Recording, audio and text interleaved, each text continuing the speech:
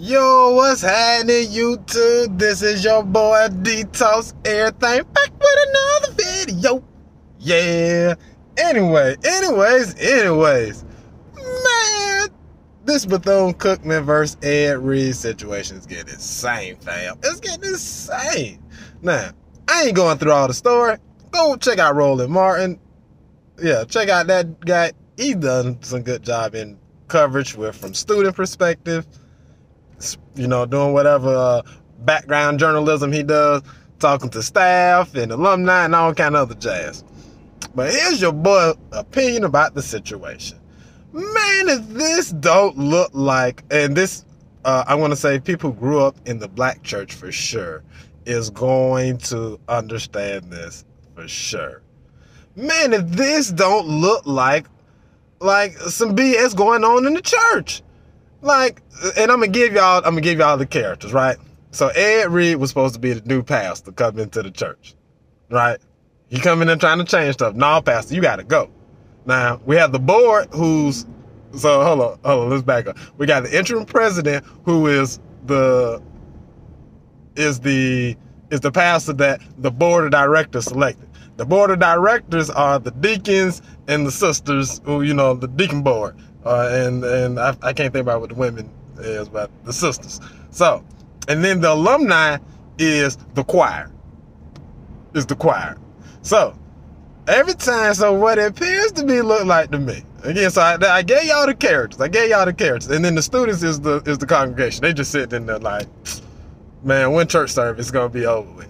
But anyway, so here's what it looks like to your boy. Here's what it looked like to your boy. Here's what it looked like to your business. Oh, I thought that thing was driving backwards on the street. Anyway, so the board of directors want a new pastor, right? They got a pastor in there, but they don't really like dude too tough. They're like, man, we need a new pastor in here. Let's go ahead and hire Ed Reed. Ooh, but he can get some butts in the seats. Ooh, man, we getting some butts in the seats. We can upgrade the pastor. We can really upgrade this pastor, right?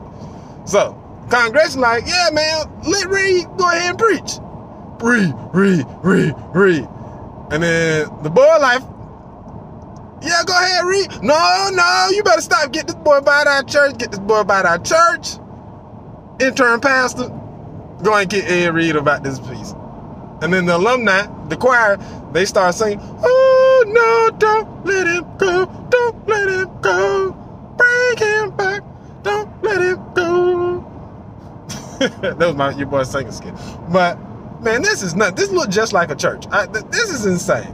Like this is insane. Like, it don't make sense. It's just a giant church. You got the deacon board, and that's who it seemed like the people at Bethune-Cookman is mad with. It's the board. And most times, again, I'm going to say my distance viewing of when I was going to church and watching this stuff go on, this is what it looked like. Oh, well, we counted up the tithes and offering, how much we got to do this, and this. Now we going to pocket this over here because we want to do this for the church. That's not fruitful for the church, but we want to do this for the church. Man, listen. They need new leadership. I don't want to say they need to drop their Christian values, but they need to at least drop the Christian church theory at school. Yeah, now some people gonna say taking church out of school, are you nuts? Yeah, right now I'm gonna say take church out of school, because y'all only teach like 8 Bible verses anyway. I have y'all people talking about y'all Christian, talking about y'all celebrate Christmas. It tell you don't be like the Gentiles. Don't celebrate. So I don't even know how y'all even talk about y'all be Christian. Y'all follow y'all Bible, and in your Bible it tell you don't follow Christmas. But y'all buy 1 million goddamn Christmas trees every year. So, but you know what, man? Hey, I ain't here to rain nobody parade. I just thought that skate was interesting with your boy Ed Reed.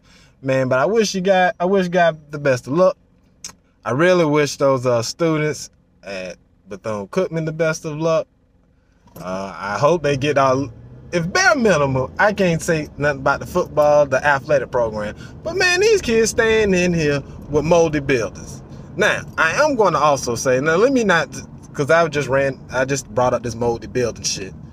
Man, let me not act like it's just them. My daughter went to UF, University of Florida, Florida Gators. She stayed on campus. They punk ass got goddamn mold in that motherfucker too. So don't let this shit get it wrong. Be like, oh, it's a black school. Nah, goddamn UF got goddamn mold in there too. I had my daughter in there the first year. I'm like, man, you need to save money. You can't move. Dad, I can't breathe in this motherfucker. I can't breathe.